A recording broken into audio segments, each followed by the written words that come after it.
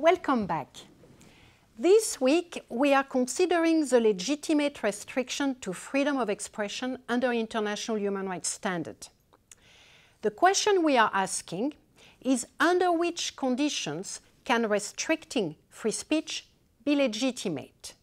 The answer to that question is to be located in the wording of the international or regional provisions related to freedom of expression, which has resulted in the so-called three-part test. In the previous segment, we reviewed the first step of the test, which is the test of legality, meaning the restriction must be enshrined in law. In this segment, we will consider the second step, that of the valid grounds for the restriction. So Article 19 in the International Covenant on Civil and Political Rights identifies 5 grounds grouped under 2 categories, and you can see those grounds on your screen. Ground 1, for the respect of the rights or reputations of others. Ground 2, or B, for the protection of national security or of public order or of public health or morals. The American Convention and the African Declaration for Freedom of Expression offers more or less the same possible grounds for restrictions. The European Convention, which is the oldest of all, has a more detailed list of grounds under which freedom of expression may be restricted. And I'm going to read it.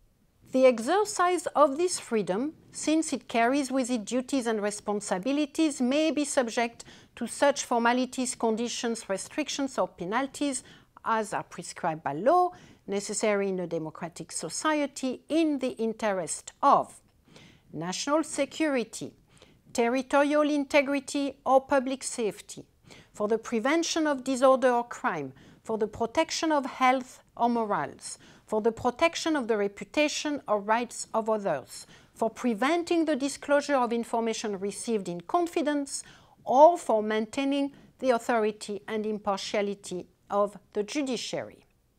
In fact, when you go back to the European grounds, you will see that several of them are linked to public order, which are listed under the Grant B of the Article 19 of the ICCPR. And within the European Convention, there are only 2 grounds that may stand out.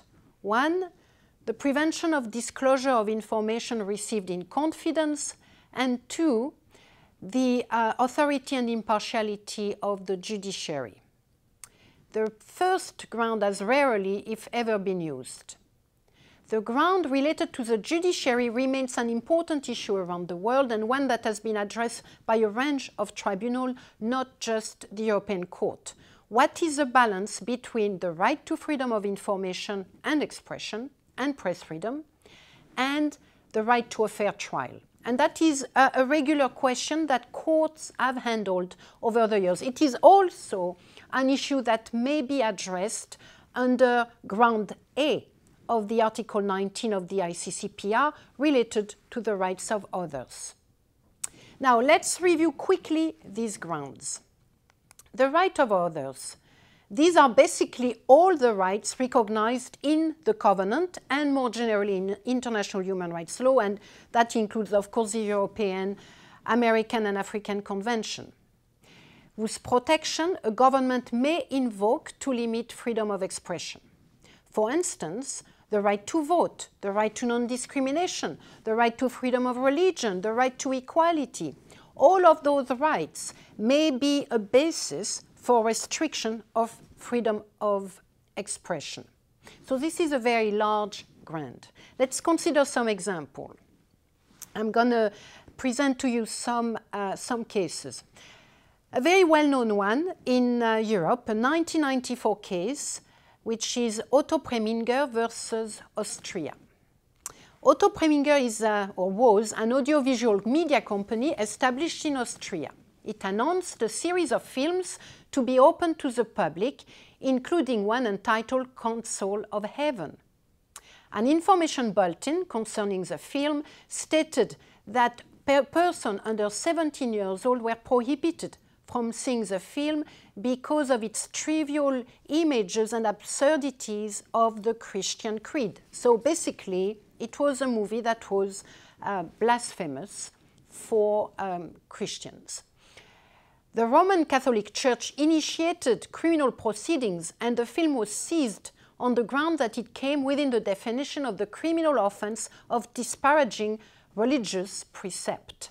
And the case eventually reached the European Court.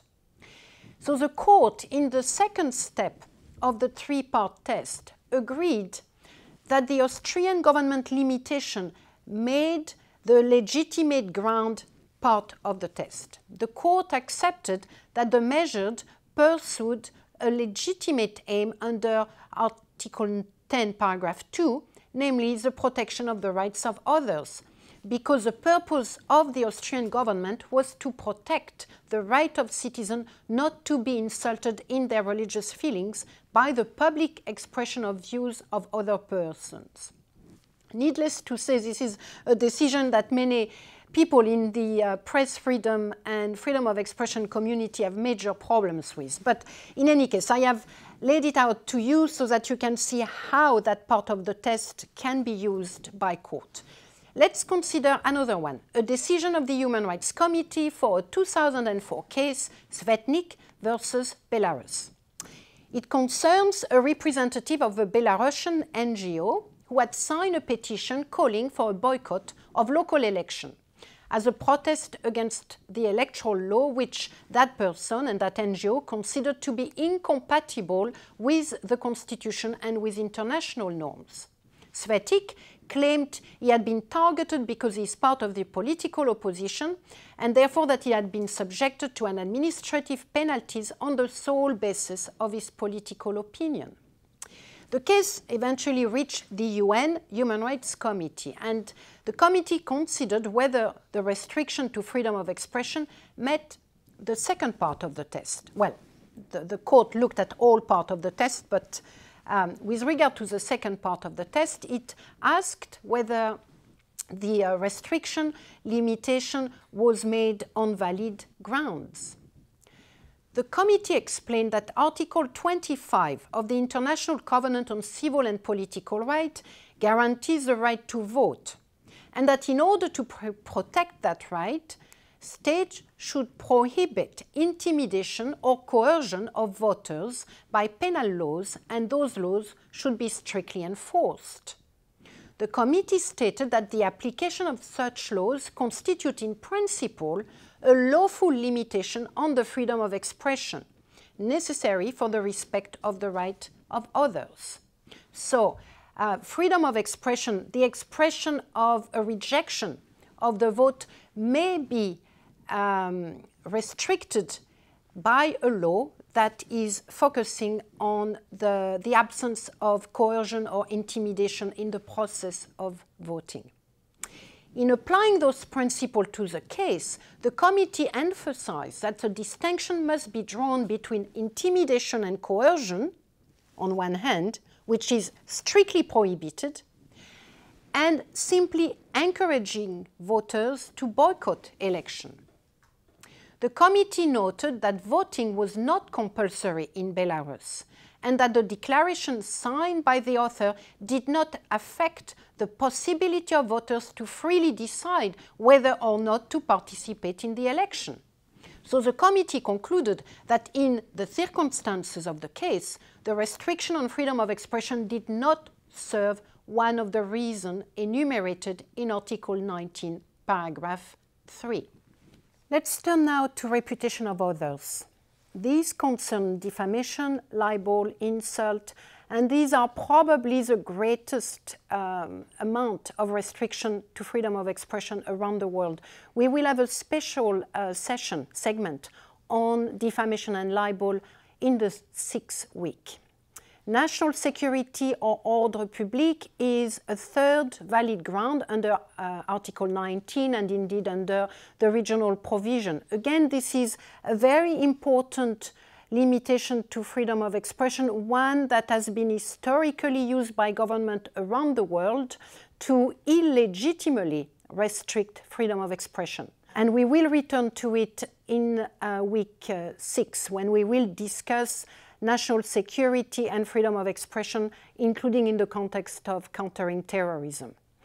Just to say now that the Human Rights Committee has stated that it is not compatible to invoke such laws to suppress or withhold from the public information of legitimate public interest that does not directly harm national security, or to prosecute journalists, researchers, activists, human rights defenders for having disseminated such information. Let's look at public morals. It is largely used in reference to expression perceived or characterized as obscene. For instance, in Handyside versus the UK, the European Court found that a ban imposed by the British authority under the Obscene Publication Act on a book called Little Red School Book. I think it's quite unknown now, but at the time it was a very controversial book. But the European Court ruled that the restriction on that book was in accordance with the exception laid down in Article 10, paragraph 2, regarding the protection of morals. The Little Red School Book contained a 26-page section concerning sex, and that was the ground for limitation of its distribution. The Human Rights Committee has stated with regard to the concept of public morals that this concept derives from many social, historical, philosophical, religious traditions. Consequently, limitation for the purpose of protecting morals must be based on principles not deriving exclusively from a single tradition. Any such limitations must be understood in the light of universality of human rights and the principle of non-discrimination.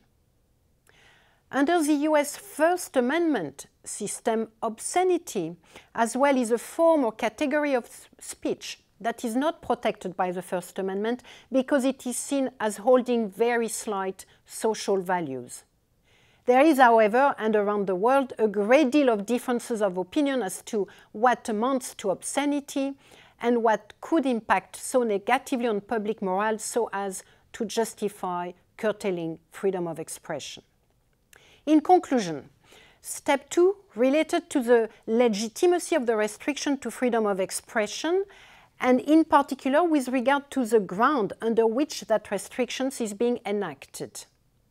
International and regional provisions have listed a number of such grounds which are large enough for the vast majority of restrictions to actually meet this particular test. We have to consider the jurisprudence in detail to determine what each of those grounds mean. In general, restrictions to freedom of expression do not fail on the second test. In the next segment, we will consider the third and arguably most important test of the three-part test, that of necessity.